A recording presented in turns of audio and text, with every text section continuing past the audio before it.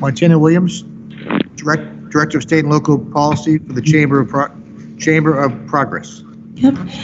Good afternoon, Chair Murphy, Chair Crichton, and members of the committee. My name is Montana Williams, and I am the Director of State and Local Public Policy for the Chamber of Progress, a center-left tech industry coalition promoting technology's progressive future.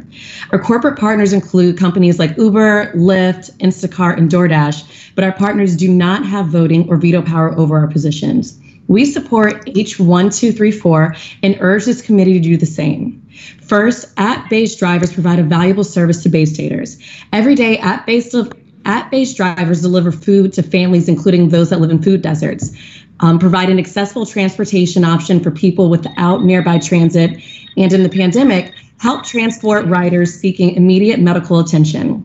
Second, hundreds of thousands of Massachusetts residents rely on gig work as a significant source of income.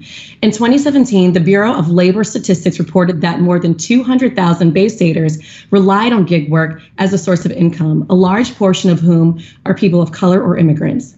Today, women that have been disproportionately impacted by the pandemic due to an increasing need for childcare and job cuts in the home cleaning, hospitality, and service industries rely heavily on gig driving. Women now make up 58% of DoorDash and about 50% of Uber's delivery drivers.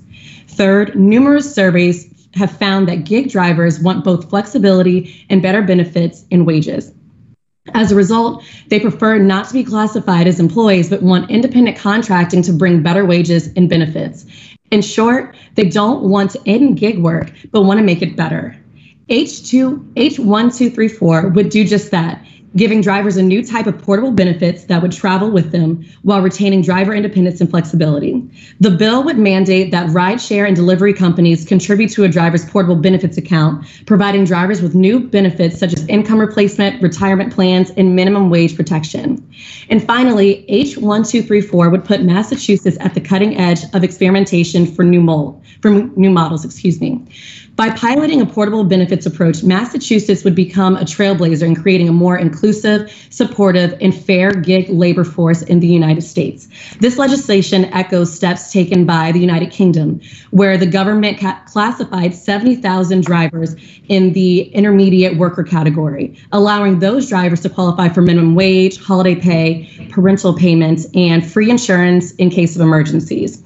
It also echoes federal legislation sponsored by leading Democrats, including Senators Mark Warner, Michael Bennet, and Chris Coons, that would create a national level of portable benefits. The changing nature of the workforce demands new approaches to both work and benefits.